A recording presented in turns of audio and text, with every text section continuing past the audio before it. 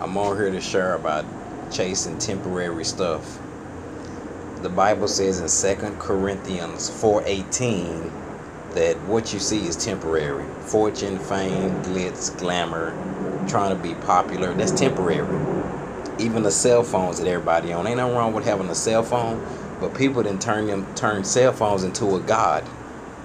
There's nothing wrong with having a cell phone, but when you make a cell phone a god, when the cell phone start controlling you, everything on this earth is temporary. But what you don't see is eternal. So with Jesus Christ, we can spend eternity with Jesus. Eternity, eternity, eternity. It's eternity with Christ.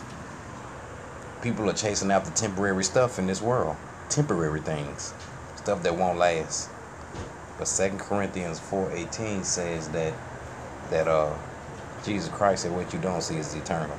So spending eternity with Christ is more important. That's more important. That's very important. But being a rap star, being famous, cell phones, people so much on the cell phones, they're not even listening to Jesus. Chasing temporary stuff. And ain't nothing wrong with having a cell phone, but cell phones can become a god too. So temporary stuff won't last.